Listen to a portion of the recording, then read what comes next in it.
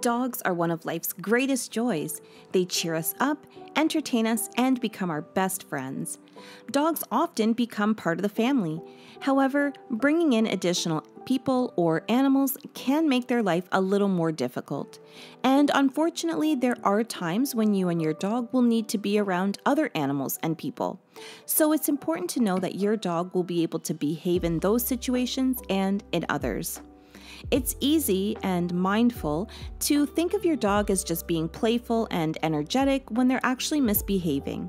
You might even think that some of the things they do are cute or funny, but these behaviors can indicate that your dog is or has developed some negative behaviors which can carry on throughout their years and actually hinder their quality of life.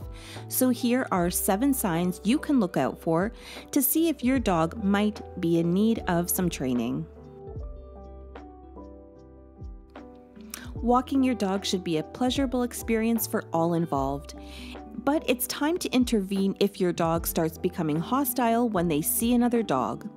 It can be challenging to vocally advise a dog to calm down when those instincts kick in.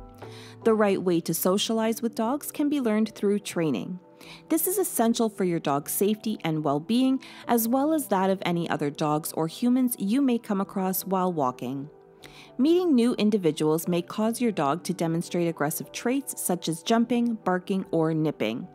Even though your dog may just be trying to play, aggression towards humans is dangerous for both your dog and others as well.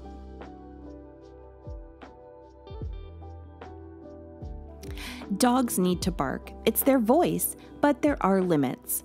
For owners, excessive barking can be annoying and disruptive, and for people around, it can be scary and intimidating. Training a dog to remain calm is crucial for everyone's peace of mind. However, remember that dogs naturally bark, so when they do, they don't instantly realize that it's not something they shouldn't be doing. It's up to you as a dog owner to not only allow the dog to act within their natural instincts, but be able to handle it in a way that keeps control of the situation.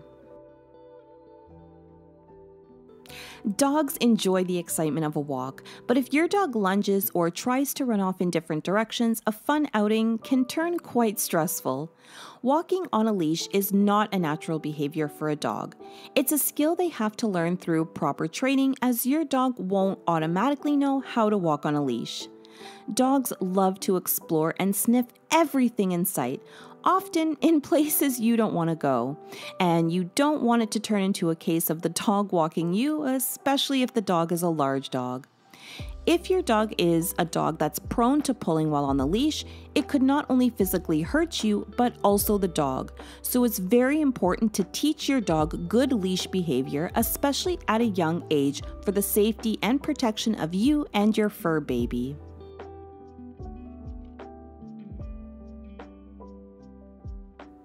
You should aim to spend as much time with your dog as possible.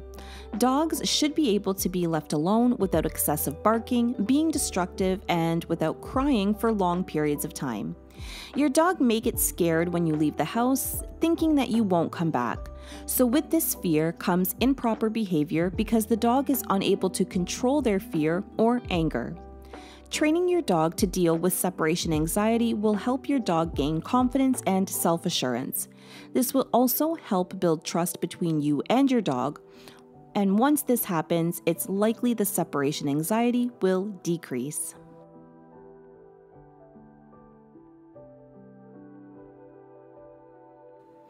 When a dog bites, lunges, or growls at a toy or food, they're exhibiting resource guarding behavior, and it affects all dog breeds in the same way, but the degree of severity varies from dog to dog. When someone approaches them, dogs who are possessive of their food bowls, toys, beds, or preferred place may act inappropriately. The item could be something of yours that the dog has claimed as theirs, like a piece of clothing. In the wild, it may be instinctive for a dog to guard what's theirs, but since this is a trait that is deep in their nature, many dogs still carry this tendency today, but to an unnecessary extreme. If this behavior is not controlled early, it can escalate, causing a lot of dogs to be rehomed or even euthanized.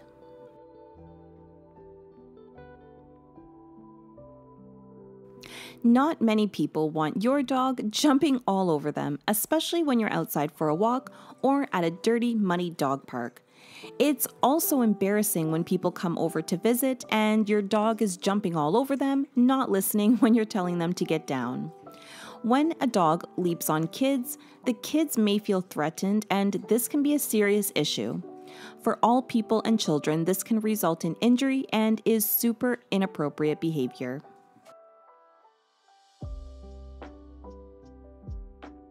Dogs enjoy chewing, and they don't naturally understand why it's okay to chew a toy and not something of yours. Reprimanding a dog after the event won't make them quit the undesirable conduct, it will only make them more confused. They're not able to distinguish what is something they are allowed to chew and what they're not allowed to chew until you teach them. Make sure you're giving your dog clear, consistent instruction, and remember, things take time. Giving your dog mental stimulation and a lot of chew toys will also help keep your dog's mind occupied.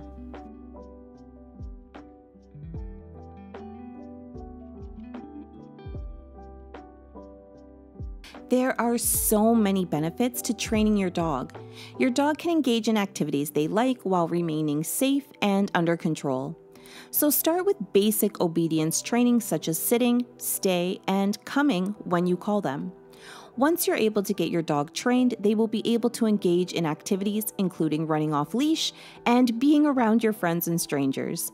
Since dogs are intelligent creatures who enjoy learning, training is the best way to prevent boredom and give them direction so they can be the best dog and feel comfortable and confident in their own skin.